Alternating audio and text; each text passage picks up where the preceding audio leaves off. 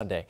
Well, Republicans now have a razor-thin margin in the House that they control, and Democrats have a slim majority in the Senate. So what can they agree on that President Biden will actually go along with? We begin our conversation this morning with Congresswoman Nicole Malliotakis. Congresswoman, thanks for being here on Up Close. Thank you. I want to begin with the migrant crisis because this certainly is now on our doorstep, and we're dealing with it here. We heard Mayor Adams sounding the alarms, talking about the $12 billion that it's going to cost the city over the next 3 years. Congress, we know, led by the GOP, passed that H.R. 2 months ago. President Biden pushing back on that, Democrats raising other plans. So I'm curious from you, what part of the Democratic plan, because they're calling for more judges for immigration process, they're calling for more Border Patrol agents. So is there any part of the Democratic plan that you agree with?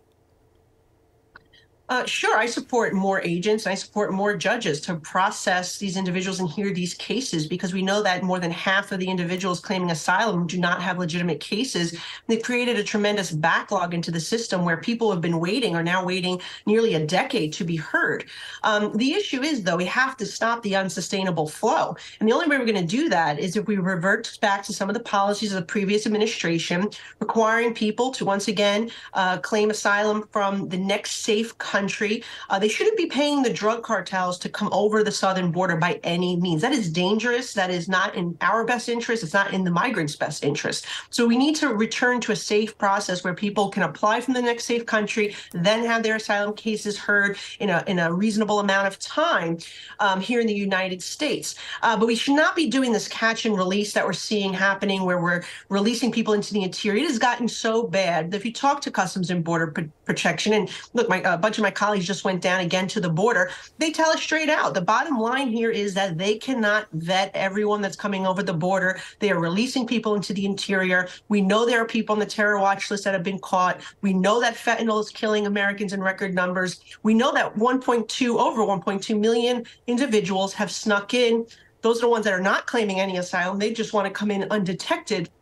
Who are they? Where are they? What are their intentions? That's what I'm concerned about. And so I think there is a compromise to be made here, but we need Senator Schumer, if he's not going to pass our bill, then pass your own bill. Once the Senate shows us their priorities, we can reconcile the differences and get a piece of legislation done, because certainly we don't see President Biden rescinding his executive orders that got us in this mess to begin with. Well, you mentioned trying to pay for all of this, and I know there is a thin majority that the Republicans hold right now in the House. And so when it comes to it, you talked about on the Senate side, some of your colleagues in the House have said that, you know what, we're not going to vote for a budget bill and actually fund the government, potentially leading to a partial government shutdown if the Senate and the Democrats don't agree full throat with this H.R. 2. Is that an approach that you support? Well, look, I believe in negotiation. I believe that we're 1/3 of the government, Republicans in the House. We're certainly not going to get everything that we want, and we have to give a little if we're going to reach an agreement. And so I don't expect everything in H.R. 2, although I think that's the ideal piece of legislation. But certainly, I want to see the border security measures, the things that are really going to stem this unsustainable flow, get passed. And I think we should be using our leverage to negotiate with the Senate. But again, we can't negotiate if the Senate doesn't do anything. Like, they need to pass a bill first so we can see what their priorities are, and then we can reconcile. What many of the members do not support is giving more money to the Department of Homeland Security to just process paperwork. I mean, to continue this unsustainable flow. We want actual border security measures that will stop the sex trafficking, that will stop the fentanyl from coming over, that will make sure we're vetting people. And quite frankly, you have millions of people from 140 different countries from around the world.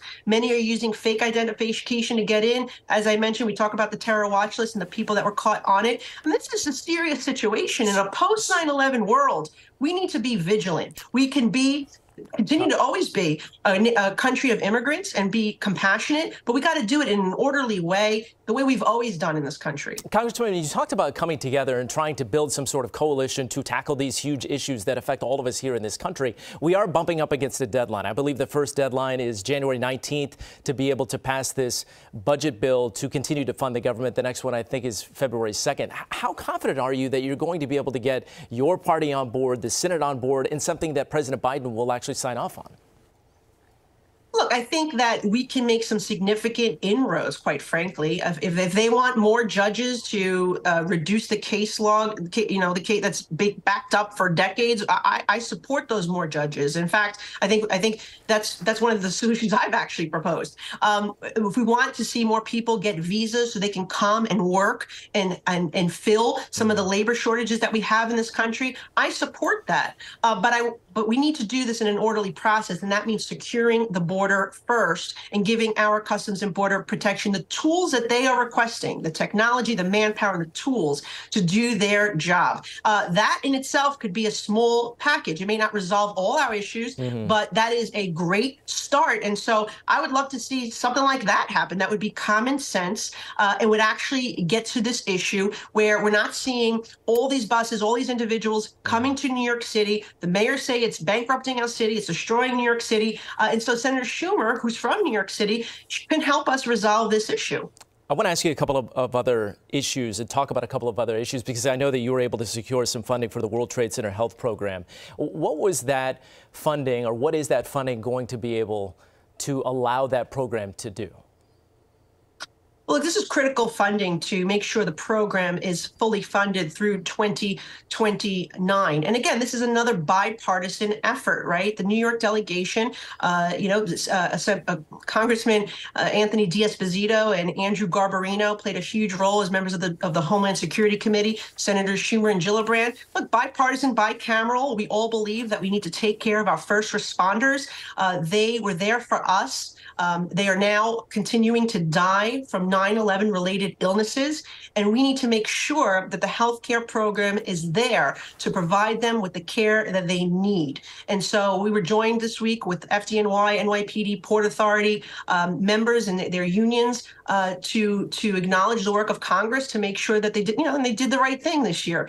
We made sure that the money was there, and I'm very happy about that, because especially in my community of Staten Island, Southern Brooklyn, we are seeing so many people passing away from these 9/11 related illnesses. In fact, we're seeing more of our firefighters who have died from 9/11 related illnesses than we saw on September 11th, the day itself. And so critical issue. We're going to continue to push in coming years to make sure that this program is fully funded. Congresswoman, about 90 seconds left, but I'm curious because you've been on the longest recess of this term for Congress, so you've been back in the district. What are people telling you? What are your constituents telling you that they want you to focus on? What are you hearing from the people? They want border security. That is a big issue that I'm hearing all across the city from Republicans, independents, and Democrats. They want public safety. They want Albany to continue to fix that bail law, which has led to so many drug traffickers and other criminals being released back onto the streets. They want to make sure that we're tackling inflation. And so the House passed legislation that would address the energy needs of this country to reduce energy costs, to reduce gas costs, to reduce food costs. Because remember, you've got transport, food, and gas prices impact that, and it's increasing our food prices. So these kitchen table issues, the pocketbook issues, are what I'm hearing about most. I'm proud that the House has taken steps to pass these. We've passed legislation to address a lot of these issues. We need the Senate to pass our bills, but let's see what we can do in the bicameral, bipartisan way to continue to chip away at these issues. But we need to have cooperation. And again, I see the extremes, when we have a bill where we actually negotiate and get to a resolution, the far right, the far left don't vote for it, but everyone else in the middle, probably 300 members, do support it. And I think you're going to see more of that with the slim majority that we have in the House and the even slimmer majority that's in the Senate. And we have about 30 seconds left. But to that point, as we're now in an election year, are you hopeful that we can come together and find some common ground? I feel like we don't live on the margins as the communities, whether it's Brooklyn or Staten Island or Queens or the Bronx or Manhattan. Are you hopeful that we can find that common ground in the middle? I'm hopeful, but the reality is we have different interests, right? We have people who want open borders in this country. We have people who think it's perfectly fine for an individual in New York City to commit 30 crimes, be arrested 30 times, and then be released back onto the streets. I mean, this is the reality of the policies we've seen out of the far left. I hope that common sense Democrats and Republicans can come together to push back on that. But it's hard when you have one party rule, especially in a city or state like ours. We'll be watching it all closely. Thank you for your time. We appreciate you being here up on up close. Thank you. Congresswoman Nicole Malliotakis, thank you. All right, joining us now is Democratic Congresswoman